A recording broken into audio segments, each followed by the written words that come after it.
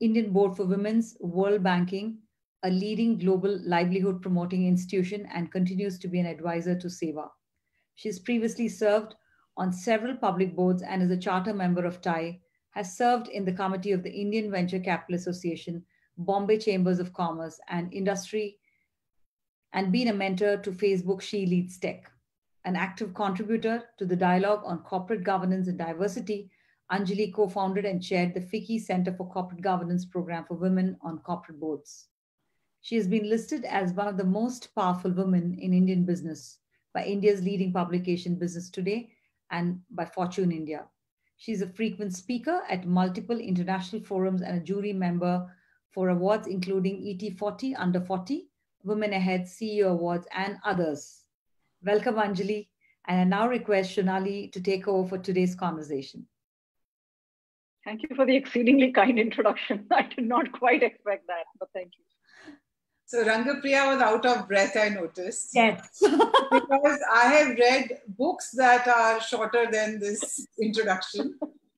And my first question to you is that growing up, did you anticipate that you will have an endless list of achievements by this time in your life? Wow, okay, that's an interesting question. I think growing up, I did not know what I would do, but I knew I would do something. And it was not an option. And I was sharing this with a few other friends earlier, that growing up in my home, it was not an option to actually not plan to do something in life. What one would do, it was not clear. But there was always an interest in sort of development and serving the country to some extent. I come from a family that has a lot of history of serving the country. And as it turns out in India, if you're half decent at math and science, you end up doing engineering or medicine. So I did engineering. But I always had an interest in whether it is policy but technology has been a fascination forever. So no, Shunali, I did not know what I would be doing. But I bet you were an overachiever at school as well, huh? I don't know about that. I'll have to go back and check with my school gal pal. But so I want to probe this further. Engineering was not a natural choice of passion for you, but you did it because most of us at that time were choosing to be doctors or engineers. Is that right? And how yes. useful has it been to you in your life, your engineering degree? It's actually been more helpful and useful than one would have thought. I worked, my first sort of professional role really was in a lab at ISRO, the Indian Space Research Organization. That's right. And it was absolutely fascinating. Now, looking back, it feels to me like, how cool was that, right? Because this was where we did satellite payload design, and you get to be this young little engineer who's tinkering away. But it was not very exciting in the moment. And that was the awakening that while I'm fascinated endlessly by space and technology, and I grew up, we are the generation that grew up on Star Trek and Star Wars and Carl Sagan and Cosmos. Right. So while there can be endless fascination with space and the frontiers of science in that sense, but I could not do that day in, day out as a profession. So very quickly moved out of engineering. But I think the training that gives you the comfort with sort of numbers and analytics, it stands you in good stead. I think it's a great set of tools to have in your life toolkit, so to speak. So, when you started your corporate innings post ISRO, you got a degree in finance after that or around the time. That's right. After that. You started your corporate innings at that time. How receptive was the environment to the mentoring of a woman or women of your caliber to help them to really achieve the highest potential professionally? So I was extremely fortunate. My first role in quasi-business was at Women's World Banking in New York. And that's before I actually got my full graduate degree in finance. And Women's World Banking obviously was one of the big networks in microfinance at that time. 30 years ago, microfinance was not mainstream. Most people did not know what it meant. So the whole notion of how you can financially empower poor women at the bottom of the pyramid and consequently provide social and economic and political empowerment was very fascinating. My first real job was actually at McKinsey in New York. So postgraduate school, and much like I think we are so much a product, and I'm eternally grateful to my parents and my family for in some ways, the nurturing and the inspiration they gave me, I'm eternally grateful to McKinsey. A lot of who I am as a professional today has been shaped by the firm. And Shunali, gender was not even a thing. It was not even on the table. In New York or in India as well? In New York. So I joined McKinsey in New York. I worked there for a few years doing mostly strategy consulting for what was FIG, Financial Institutions Group. Right. So with investment banks and asset management companies and insurance companies. And more often than not, one was the only woman in the room, both on the McKinsey team as well as the client team. And now I'm totally dating myself when I say this was way back in the mid-90s, right? So very few women anywhere. And it was just phenomenal. You didn't feel that there was of course, one didn't go out drinking at night quite as often with the boys and so on, but that was okay. And I had terrific mentors who took a great interest in, partly it is the firm culture. The firm culture is one around apprenticing and nurturing and coaching and developing the younger folks. Mm-hmm. And so I think I owe a lot to the firm and for not having felt discriminated against. So I think I stood out more for the funny accent and for being this sort of weird sort of woman from India versus being a woman. Kutrapalli from the Big Bang Theory, basically. Totally Kutrapalli.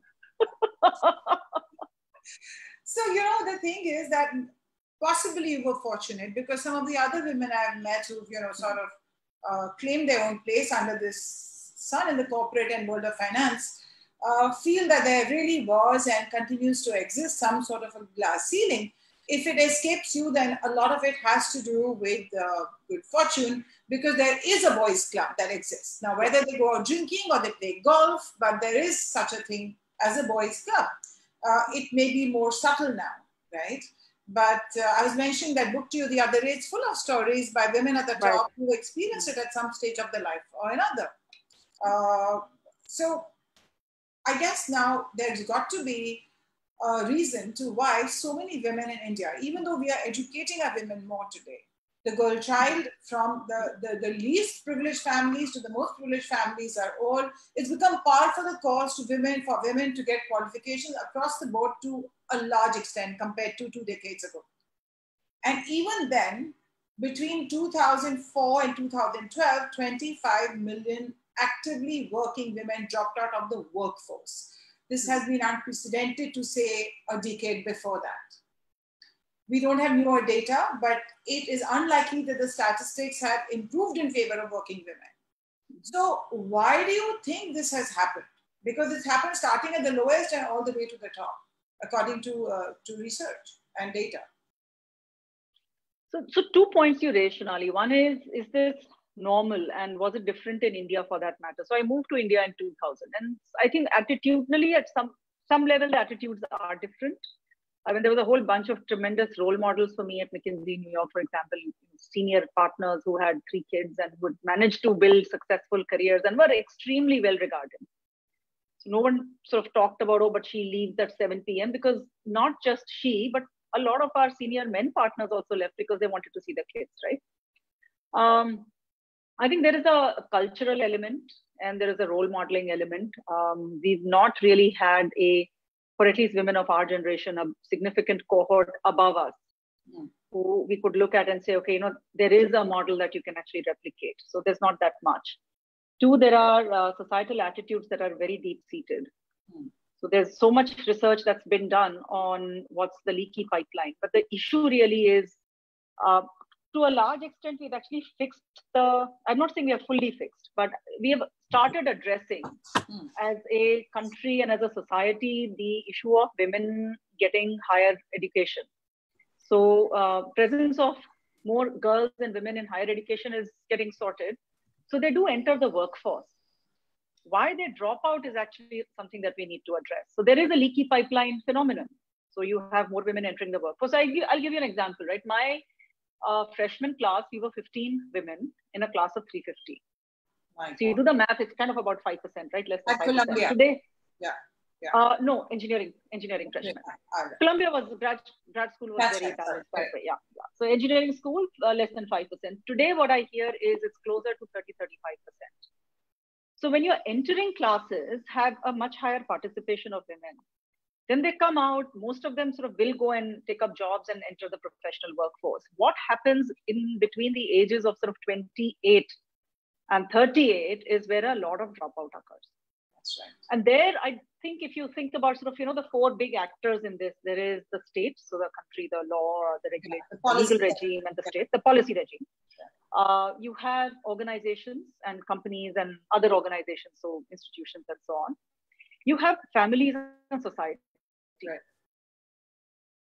And then you have the ritual. So I think for the most part, not just India, but a lot of countries around the world have actually addressed the larger issue around state support. So we have laws that support wage parity, participation of women in the workforce, the Maternity Act, and so on. So I don't think we can expect more from the state per se. Right. Good organizations, progressive organizations are some slower, some faster, but they are making continuous, consistent progress towards more. And I don't particularly care about equality. I think just more equitability and a more level playing field and more inclusion. So most good organizations are thinking about inclusion and taking steps for that. The issue is, how do we solve for our deep-seated societal attitudes? And fundamentally, ultimately, it comes to her, the woman, the individual. She has to, it's not easy. None of these are easy things in a societal environment with a lot of friction in your family, with your spouse, in your society, with your children's classmates and their families. She has to want it badly enough to make it work. Right. Yeah, it can't be easy. Juggling all of it cannot be easy. And if you want, there are women who say, I don't want to have children, or I don't want to get married. I guess for them, the choice is fairly easier. It's just a linear path forward. But for women who sort of want more than just that, and I'll come to that in a minute, but it's been observed that by the time women reach mid-management level, which is also called the frozen middle apparently, 48% of them drop out, because I think they believe that this is the best that they can really achieve and really can't get past that. So how difficult was it, say, in your particular case, by the time you reached mid-management level? Because by that time, you're also a mother, I'm presuming, and you also, you had a life that extended outside of the workplace. So how difficult and challenging was it at a personal level to juggle this? And were you ever on the brink of questioning your decisions and thinking, and maybe I should take a break and quit briefly or something like that? So you ask very compound questions. So I'm going to break that down as well. Because I have only 25 minutes. I don't want to not asking everything. Okay. So let's break it down. First is mid-management level. Why did they drop out by that time? So mid-management level, I think the fundamental issue is that the years of their life where young women are building their families and having children, getting married, having children, etc., are also the years where they're building their careers. Right. So there is such an immediate overlap. And there, I think the sort of society and families play a role where women get married and they're expected to have children very quickly. So they are very much in the build phase of their career. So they aren't even at a point where they can cruise control. Right. They still have to strive. They still have to be climbing steps. And then suddenly they say, I need a landing. I cannot climb steps anymore. So they get stuck at the landing. And meanwhile, everyone moves forward. And then that gap sort of just keeps growing wider. So that's one issue. But that's still sort of corporate mid-management. I do think that there are very deep-seated attitudes and safety in the workplace, which has to get instituted for sort of women on shop floor, etc. But coming back to mid-level, so that's where a lot of dropout happens. Even the best organizations, in their with the best of intentions, they tend to play a somewhat sort of patriarchal role sometimes towards women and say, she poor thing, she has young children. Let's not give her the stretch role. Yeah. Now, if she is not even offered the stretch role, she cannot take the stretch role and grow. So if she's not growing, obviously, relatively, she's getting left behind. Wage disparity starts to occur. Families start making choices around what's the best thing to do for the family, sort of, the pooled family income, and then whoever is earning more tends to get primacy. So I think some of those factors come into play. But coming back, patriarchy. It is subtle patriarchy, even under the best of circumstances at play. It is very well-meaning. It is very well-intentioned. It is caring, but it is what it is. It is still making decisions for her versus giving her 5 opportunities and saying, okay, pick one. But then if you pick one, you must deliver. So that's my second point, where regardless of what it is, see, no, you can't have it all. There is this whole notion of can you have it all? No, nobody can have it all. I know plenty of men, and I have lots of men friends and colleagues who would love to spend more time with their children and with their families. So it's always a trade-off. It's always a choice. And it's a constrained optimization sort of game, right? So you've got to give a little on many different fronts. Sometimes you give a little on work. Sometimes you give a little on personal time. So yeah, so that's how it is. Mid-level, I think difficult choices to be made are when children happen. Right. I think famous maternal guilt then, because I think, Simone de Beauvoir, the famous French feminist, wrote a book called The Second Sex. And, even if you call me to discuss world economics, which you will never if you have any sense, because I know nothing of it, I somehow bring that up because I want every living woman to read that book. Okay. Right. And so according to that, she says that you're not born a woman, you become one. What that means is that there's such a strong overlay of what is expected of a woman that you're born as an equal, but you're constantly told what is expected of you. So there's an overlay of morality and societal expectations on a woman. So, we are struggling to be homemakers, to hire staff, to train them, to go to work, earn money, to turn out good students, raise good kids, be there for parent-teacher meetings. And basically we are, and also then be these delightful wives who are always, exciting to their husbands and in good shape. So the problem is then that there is far more pressure that lies on a woman's shoulders than on a man. So even though neither gender can have it all, for us, it's not even something we can dream of. Okay, a man can easily say that you take care of my parents. You're talking to mom, why do I need to talk to her? So the problem here therefore is that even right now during the lockdown, during this pandemic, women who are working from home, the women that I know, are saying they can't wait for their offices to open because now they are managing far more than their husbands even at home. So the husbands are pitching with a little bit of work, but see, when a woman works and takes care of her children, she's being a mother, a nurturer. When a man takes care of his children, he says, I'm babysitting today. But it's your baby. What do you mean you're babysitting, right? So I think somewhere there is a very complex issue that all women need to address at a personal level during conversations gently with the men and the women in their homes. Don't you agree? I absolutely agree. I think there is a dialogue that needs to be had, which is why ultimately it does come to the individual and unfortunately places even greater burden on the woman to have some of these difficult conversations. But change has to start from within. And when it comes to sort of educated women who are more or less starting at a common level playing field, then there is a little bit more expectation to do more and kind of role model for your children, both boy and girl children, as to what it means. Sometimes it feels to me that our women are actually, our girls, our young women are a generation ahead of our young men. And I have 2 boys, for example, and we keep having some very fun conversations, as you can imagine, on dinner table, lunch table, whatever it is, on why is this notion of equality important? Because growing up in a home like ours, for them, it's a given. They don't understand what's the big deal. I mean, I've actually had one of them say, what's the big deal? It is a big deal. And then we read some statistics together. I had sent them some articles to read, some of the stuff, Shunali, you've described it. It is a big deal. And so we do need people like you and your generation to be mindful of this. Yeah. So, also, like people say that, why is casteism such a big deal? I've never faced it or I've never faced gender bias. I think all of us need to understand that those of us who haven't faced it is a big privilege. Yeah. Right? We haven't faced it because we are fortunate. We are born into those kind of families, but that doesn't mean it doesn't exist. And that doesn't mean that we don't start doing something about it.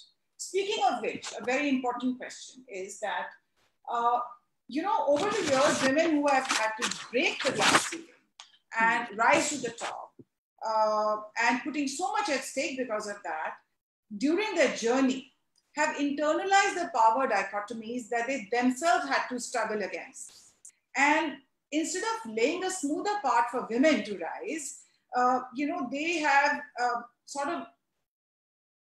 they have traded that for just keeping that same narrative of I made it, despite my challenges, she can fend for herself. It's that saas bhi kabhi bahu thi syndrome. So do you agree it's true? And if it's true, how can we sensitize women to this? We can't place all the blame at the door of men. I again completely agree. I think it's so much of kyunki saas bhi kabhi bahu thi syndrome that I had to really rough it out. So why should anybody else have an easier path? I think that is where one does think that you're almost, there's a noblesse oblige around it. If you are fortunate enough and destiny has been kind to you, and of course you have worked very, very hard. There is we did not talk about that. It just doesn't happen, right? You do have to work very hard. You have to stay extremely committed. You have to make tremendous sacrifices. But if you've done all of that and you are in a position to make some change happen, then why not do so? Why not be the voice? I remember talking to Cynthia Carroll. Cynthia was the first female CEO of any major global mining company. So she was the CEO of Anglo American. Cynthia, if I remember correctly, I actually had 4 children. And she used to travel the world. And obviously, as you can imagine, right, American running English company headquartered in London and with operations all over the world, mining. She actually set a goal saying it is not enough to say we have increased the percentage of women in the workforce because they will keep adding women to staff. So they call it above ground and below ground. She says we need to bring more women below ground. Now, of course, there were all sorts of objections, but how do you do it? It is not safe. And then there are no toilets. She said, then by all means, build toilets. So until you get women below ground, until you get women in line operations, how will you make the change happen? So similarly, all of us who are fortunate and privileged enough to have a voice, and a voice that matters, I think we are obligated to use that voice for good. And it need not be gender, it could be overall diversity and inclusion. It could be fairness, it could be ESG, but by all means, let's use our voices. So when you were working at Spencer Stuart, right, you were now dealing with really, really senior management levels and hiring for that. Was there ever a preference indicated by a client to look out only for a gender bias there? Did you notice that ever? That, we prefer a guy for this? Yeah. So I saw more, at least at the kind of work I did, I saw more positive gender bias towards we need to get more women. So, if you're looking for a board member, let's find a woman. See, this whole thing about nobody really says anymore, let's get a man. It's about, who will be more comfortable? Can they rough it out? Who do you have better chemistry with? So those sorts of things are there. And you do need to engage your clients in good conversation and say, but why do you think so? Right. Have you met so-and-so? Right. Now, I won't take names, but, for example, we put a very senior Indian woman on the board of a global tobacco company. And they could not have imagined an Indian woman who would get on the board of a global tobacco company. Wow. So if we are willing to be somewhat sort of gender agnostic and check the gender in at the door. Yeah. Being a board member is all about being a board member. Your liabilities are no more or less if you're a woman or a man. So then you just have to check it in at the door and sometimes have very interesting and sometimes a little brave conversations with if you watch Mad Men, I know we've come a long way from the days of Mad Men, but I'm saying it was so normalized that it'll take forever to really be completely removed from the DNA. Right. And that was so much the norm. And kind of you think about, look at all our wonderful men, right? And we've all had amazing men in our lives. I mean, like I said, for our cohort, most of our champions, sponsors, mentors, bosses were men and they supported, right? So they were terrific, wonderful men. They came from that generation or immediately after that generation. So for them to see the norm change so much, I give them a lot of credit for being supporters and champions. Right. Yeah. Shunali, you asked about the guilt, the motherhood guilt. Yeah, which is a very interesting one. Yes. So I have a story to share on that. So of course, once one had children and you go through the pangs of guilt and you go to school and all the other mothers are like there all the time and you are not, and you're not baking anything and you're not there for the class trips. Yeah. So you do tend to wonder, am I a good mother or not? So other condescending mothers. Well, yeah. But I have learned now to be incredibly grateful to all the women who do service in class because they do look after the field trips and the class events. You must be very grateful to them. and celebrate them also. So I actually did like a good little McKinsey consultant, did some expert interviews, spoke to 15 women of three segments. Those that had stayed on full throttle, those that had stepped off completely, and those in between who kind of sped up and slowed down at different points in the career. And the only common thread I found is that the least satisfied, least content women were those who felt who didn't make an active choice. Can you explain that a bit more? So, and again, I won't name names, but, I had a couple of friends who felt that because of family circumstances, I couldn't work. And so, then there is this sense of I have not achieved full potential and not fulfilled. On the other hand, I also had friends who had very consciously, actively chosen to not work full time outside the home professionally and to be a lot more involved in raising their children. They were perfectly happy. And similarly, those that obviously stayed on full throttle had very few regrets.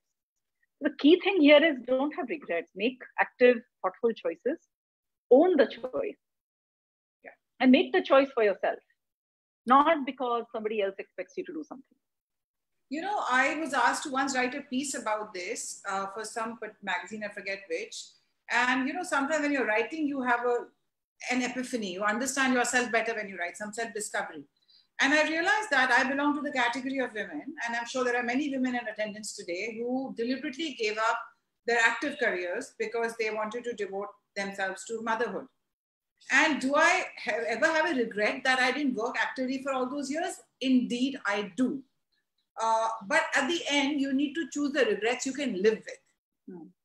And, I chose that I can live with that regret versus this regret. So you'll never really have it all. And I rarely doubt that anybody's ever at a point in their life where they say, I made this choice and I'm 100% convinced it was the right choice. So you have to just see which regret you can cope with and also look at then the environment at home, which is the next question that you were mentioning to me the last time we chatted, that the environment in your house and therefore the family environment for women entrepreneurs and women in professions like you, in jobs outside, is what will actually decide what way that woman's career and whether her potential is fully achieved or not. Can we discuss that a little more so that we know what to ask our husbands for? I think first we have to, this is in public forum, but I will say it. I think we are incredibly lucky to have this house in Delhi. And they say behind every successful man is a woman. I think the opposite is even more true. In our context, in our social context, having a supportive, enabling spouse is a non-trivial contributor to whatever success you have. Building that partnership at home, and this notion of joint parenting. And partnership is about partnership in everything, so it's joint parenting as well. And it's not that only she has to go to the PTA. My husband was many times the only guy at the PTA. And that's okay. And by the way, I have seen this change over the years. I've seen so many more men get involved in school, and that's terrific. So that is starting to shift. So the other piece around, and I say this to young women very, very often, is build your domestic infrastructure. Just like you have a work team, build your team at home. Overinvest, and we are, again, I'm living in India, we are fortunate we have helpers. And again, there are wonderful women who enable our success outside the home, right? So build that work, just as you invest in your work team, invest in your home team. And then don't kind of stress too much about is every corner dusted and is every place setting perfect. It's okay if it's not. Right. So then the next question is voice. To be able to express yourself and to respect your desires and present it, whether it's to your in-laws or to your children or to your husband, one needs a voice, and then one needs the same voice in the boardroom, right? Well, even if it's a family-run boardroom. Not every woman is outspoken, right? What do you do to be able to have that courage of conviction to speak up and to be heard both ways? So on a lighter note, I think when your family realizes that it is better for everybody if you are at work, because if you are at home, you'll be very, very cranky. There is actually a very good threat to use that if if you are not good to me, you know what, I think I need some time off. And then they get very, very, very alarmed and they say, no, please don't take time off.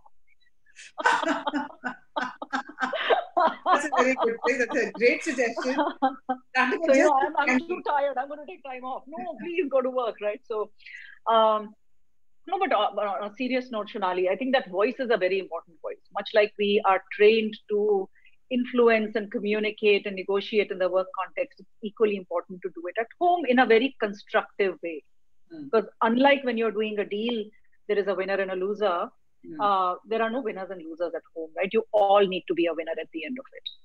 So there never should be a lose outcome. So the same skills that we think about, like I said, work team and home team, you must think about what are win-win outcomes for everybody. And there is a give and take, and there is a, I call it a soft negotiation, influencing give and take. But you know that ambition in a woman, even today, is a pejorative word. An ambitious man is a man who can look forward to a great future, but whether you're in a boardroom, again, or in a job at a lower level in an organization, or in your own bedroom, an ambitious woman who chooses to, you know, go that extra hour at work rather than come home and be with the husband, in-laws or children, is still looked at as somebody who is too selfish to be really valued as a woman.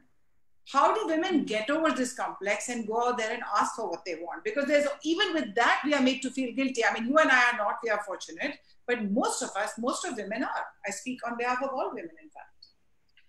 So I kind of spent some time, a lot of time actually, with women who are coming through the mid-levels. And that's where this problem is particularly acute. The facilitation, and I'll share a couple of anecdotes. Actually, Cummins a few years ago decided that the Cummins board, and you know, Cummins is a very traditional, in that sense, mechanical engineering manufacturing company, right? They said that we want 50, how do we increase the number of women engineers? And they were told by HR and everyone there just aren't enough women. They said, no, go figure it out. We want 50% of the entering class, the graduate engineer training class, to be female. And of course, there was uproar. No, it can't be done. Definitely cannot be done. And they said, no, just go figure it out. And guess what? They did figure it out. Right? So Cummins reached its goal. I think they had a goal of some 30% women. And so they did reach that goal. Similarly, there are examples at GE where they actually used to invite the full family come to work. Oh. So the husband, the in-laws and parents, if the women were not married, but they would be invited to come and visit the factory or visit the office where the women worked. And this is a few years ago now. And they would come and they would see where their daughter or daughter-in-law was working, and they would go back feeling so much prouder. So I think there is not everybody is sort of evil intention. They really just cannot relate to the workplace for their woman, who they see at home as a domestic being. And what does the workplace mean for her? Yeah. Correct. Like, so situating her in that enough, why do you need to work? This logic. Why do you need to run your own company? Your husband's earning enough. This. Yeah, I mean, there's no answer to that. Why do you need to do that? It's not because, you know, you need pin money. You need to do it for yourself. You just need to do it. And in some ways, it's beyond yourself, right? You kind of owe it to the world. Actually, that's. So a good measure is, what have I contributed today?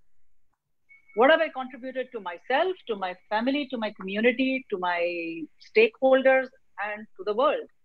And the very least I can contribute to myself is, have I learned something today? Beyond that, what are you contributing? And if there is ability, then you're kind of obligated to do something about it. Actually, that is a fantastic takeaway, because when you study, when you go to college or when you go to university, you've taken that one seat away from a person who could have contributed as much, if not more. You've blocked that engineering seat or that management seat, you've taken that away. So now actually it is on you, even if you've not done that, even if you're not as qualified as Anjali here. I mean that you're right. I think we need to see what do we owe to ourselves and what do we owe to society both. And that's, I never looked at it that way, I must be honest. So thank you so much. Rinku will possibly not allow me another question. So I think she wants to open it to the audience. Rinku, am I right about that? Yeah, I think we've been getting some questions on our chat as well as on Facebook. So I need to bow out of this now. And thank you, Anjali. we can probably take this conversation offline after this, but I hand it over to Rinku. We must absolutely continue this conversation. Unfortunately, we will not have very good Chennai coffee, but we will make do with whatever we have. I know. Or something that begins with single. Possible. Single origin coffee, you mean? Ah, clearly. Very smart. Shunali, always wonderful to be with you. Same here. Thank you so much for this lovely, lovely conversation, Anjali. Shunali, that was fabulous. I think you can really bring out the best in people. And when it's somebody like Anjali, I think she's just so candid and so open. It's just amazing to hear you, Anjali. So should we go with the questions? Prasanna, do you have anything? Priya, would you like to go? Yeah. I think I have a few questions. I'll probably read out, and then some of them have already been answered, while Shunali was asking those questions. But I'm just trying to filter which have been already answered due to paucity of time. But let me begin with the first question from Amulya. She's asking, is there a manner to help boards receive more women on boards, train them, board mentoring program? Is there mentoring on board? Thank you very much for that question. It almost feels like I have planted it because this is one of my passion areas. I promise you I have not planted it. But see, the Companies Act of 2013 now actually requires every company to have at least one woman director, and now it is one independent woman director. So beyond the compliance requirement, there is in some ways, if you have to get somebody on your board, man or woman, you should try and get the best out of them.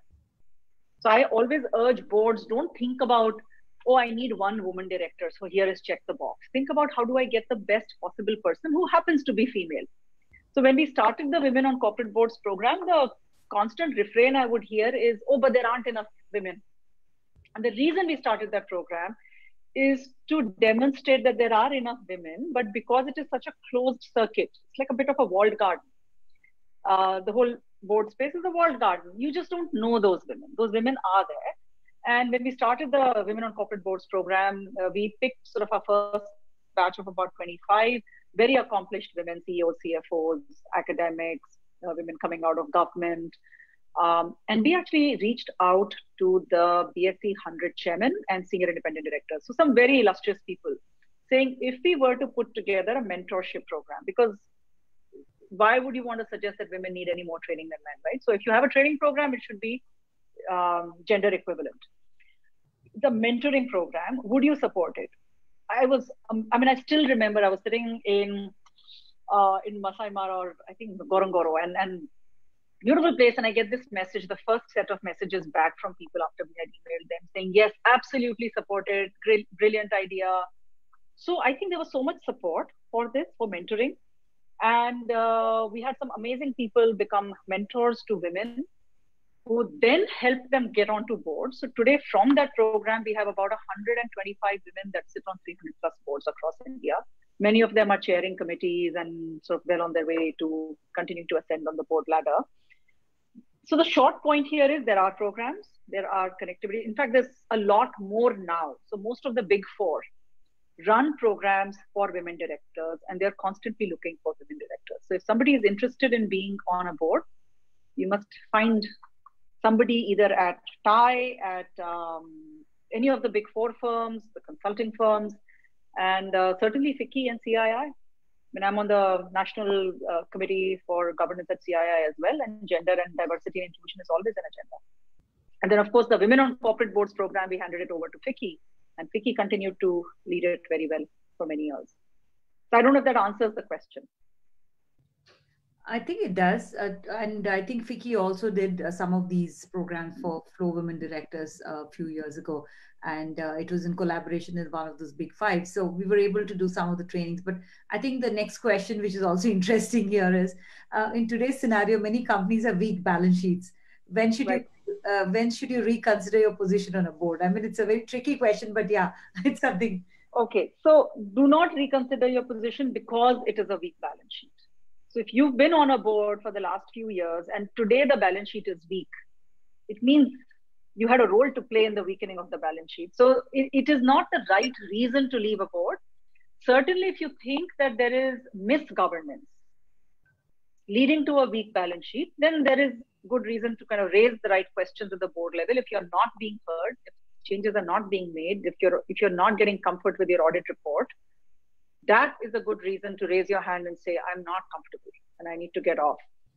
But a weak balance sheet by itself, it is very much the responsibility of the board to guide management in strengthening it and fixing it. Yeah. Right. I have a whole list of them, but I'm just going to run it a little more faster. But yeah, in family-run boards, how does one consider moving out when your inputs don't see results? In family-owned boards, as an independent director, or if you're a family director, you don't have an option. Right. Then you have to do that negotiation, influencing, and say, I'd rather spend my time doing something else, and you please get somebody else on the board. So that's what you do if you're a family director on a family board. As an independent director, it goes back to the same thing, right? If nobody takes on a board just for the sake of doing a board, right? You're there to add value. You're there to contribute, to learn. And if you feel that you're not able to contribute in the right way, then first step is to have those discussions, and they're never easy. There's a lot of the board culture the tone gets to get driven from the top. So reach out to your chairman. Somebody must have invited you to join the board. So reach out to them, talk to them, and say, I'd like to be heard more. If they are good, then they'll say, okay, what do you want to actually do? Build a program, see if you can make it work. Give it a couple of cycles.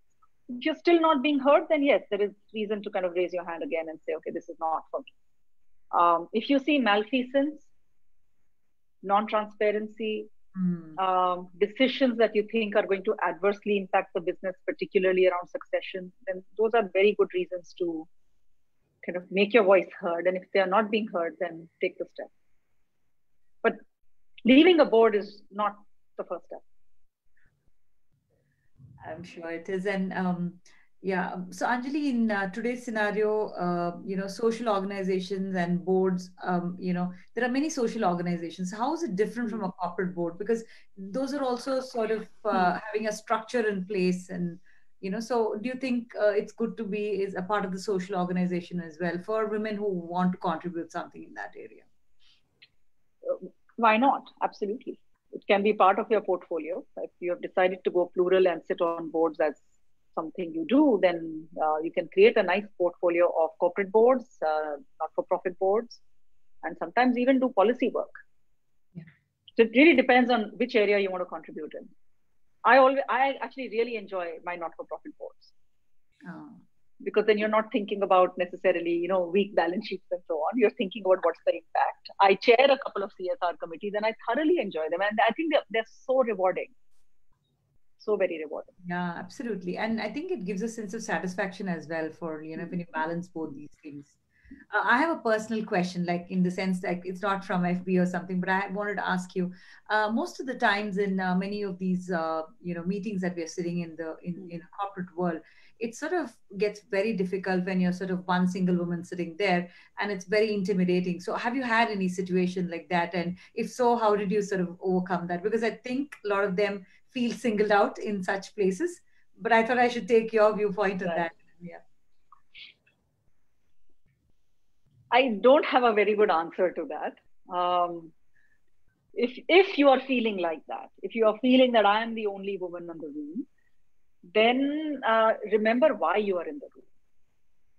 If you've been invited into the room because you're a woman, then yeah, there's something else. But typically you are invited into that room because what you contribute is valuable. So if you're feeling I'm the only woman in the room, forget about that. Just focus on what you can contribute and why you are there. Great. Not easy, but you can sort of almost drill yourself to do it. Thank you. Thank you very much. That is good. So do we have any more questions on FB? Because I'm not able to see that. I think we're okay. Yeah. Yeah. I've actually had a couple of people, I've heard a couple of things from folks on how can women be more effective. See, women tend to have high-pitched voices. And when they get angry or they're excited, it tends to get shriller. A neat technique is actually wait for a lull and then speak in a lower voice. And then people will pause to listen. Very, very good tip, I think. So I've shared this with a few of my younger colleagues, and I'm waiting to hear from them whether this is effective. But I think it works. Anjali, one question from my side. We have a lot of students over here. Mm-hmm. These are girls who, want to launch their careers. I'm sure they have really dreams in their eyes and they want to conquer the world. And I'm sure this session with you and Shunali has given them a lot of courage and inspiration. What would your message to them be? Follow your dream. Define your dream. Follow your dream. Do the best you can. You cannot compete with other people. You should only compete with yourself. Be the best you can be. Play to your own potential, and continuously surround yourself with positive people. People who say yes you can versus no you cannot. And at the end of it, you first have to be authentic to yourself. If you're not happy yourself, then how will you be a happy member of society, a good mother, wife, whatever it is, right? So you first have to be happy yourself. Great. Fabulous. And I hope there are many budding entrepreneurs here. I know Priya leads entrepreneurship. Yeah. So if you, in the entrepreneurial world, we are seeing this sort of whole discourse unfold, and it's deja vu, because this is the discourse we have had in the corporate world for the last 20 years, and it's starting to now take place in the venture funding and the entrepreneurial world. Are women getting enough funding? Do they have enough access? So you find a lot of sort of gender funds, and how do you move capital to support women? So in fact, we do have a very active national, we have a mentorship cell, which is for entrepreneurs and, the smaller homepreneurs as well. And we do have an incubation cell as well, which actually helps. So we've got tie-ups with about five incubator startups in our city. And we're actually in the process of facilitating that for our members. No, that's great. That's terrific.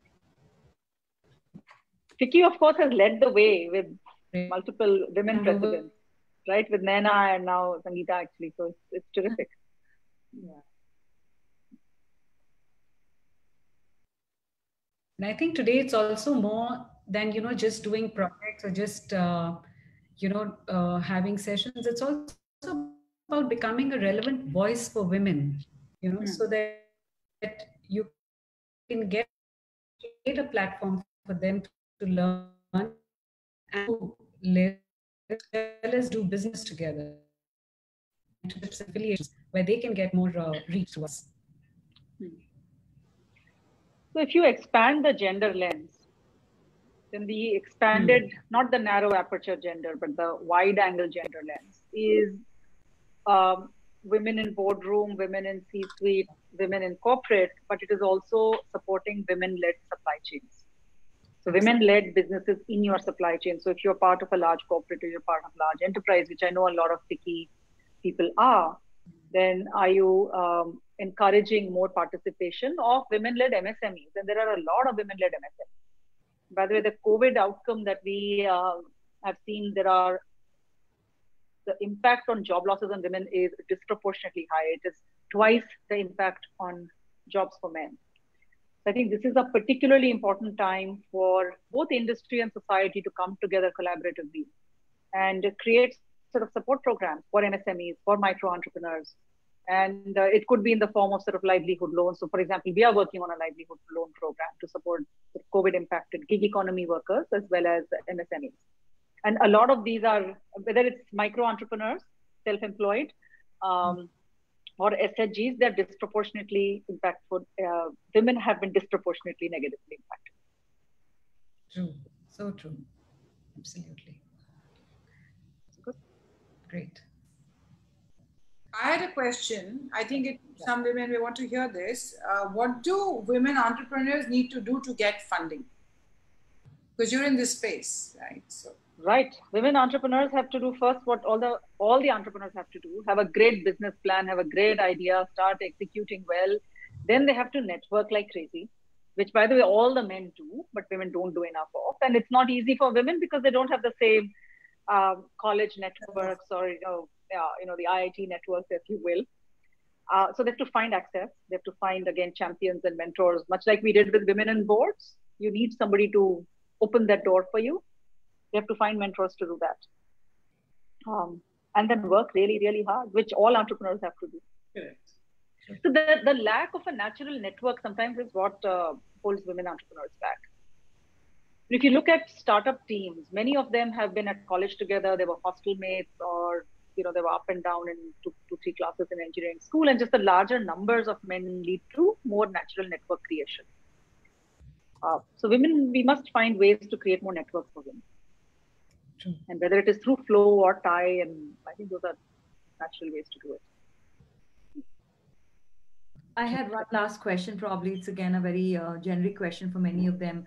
In the last few months of when we started the pandemic lockdown and situation, there have been a lot of small entrepreneurs which are coming up, and then a lot of ideas. And also I heard from a lot of them that today women have increased to be part of a lot of corporates because they're able to work from home. The culture is sort of accepted now. So do you think there is more scope for women now to get into companies? Because this, good or bad, it's been a good journey for women who want to work from home. And we spoke about it a bit earlier about why women leave at 30, but this could be an extended period that, we could consider some of these work from home kind of. So I will speak briefly, and then I will ask Shunali to comment because she raised this as well. When this happened, when the pandemic and the lockdown happened, for the first few weeks, we were like, yay, this is going to solve the whole work from home taboo problem. Everyone's working from home, so it should actually facilitate the participation of more women in the workforce. What we have found, however, is that the domestic burden is disproportionately shouldered by women. So if the current model continues with everybody from home, or the spouse and extended family and children and so on from home, it might actually make it harder for women to work because they are not able to find their space and acquired space to work and a rhythm in which they can work from home. On the other hand, once we go back outside, sort of we unlock fully, I think the how you work model, workplace will change. And I don't think we're ever going back, at least I hope not in the near term, going back to everybody in the office, because really you don't need it. And it is so much more efficient to save commute time, for example. At that time, I think particularly given technology and the rapid pace of digitalization. So one of the big trends we have seen is massive digitalization. The slope of the curve has become even steeper, more positive. It should facilitate companies to first do more gig work with women. So flexing work, 3 hours, 4 hours. I have a company called CoverFox, where when the lockdown happened, we were running to support for assisted sales. And in 2 days flat, our tech team actually rolled out a remote call center. The positive unintended consequence was the recognition that you no longer need people to come to the office. 1. 2, you can actually find women in tier 2, tier 3 to serve as agents and kind of service sales agents for you. And so we are actually going to increase the number of women that work at CoverFox consequently. So technology enabled. But Shunali, over to you. Well, no, I just think that everything really just boils down to conversation.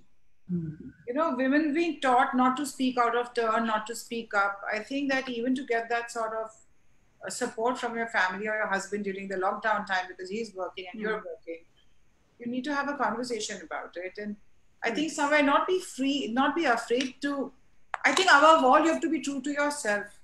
So I think in every sphere of life, my big learning has been that do it gently, but speak your truth. You don't have to go hammer and tongs and be aggressive.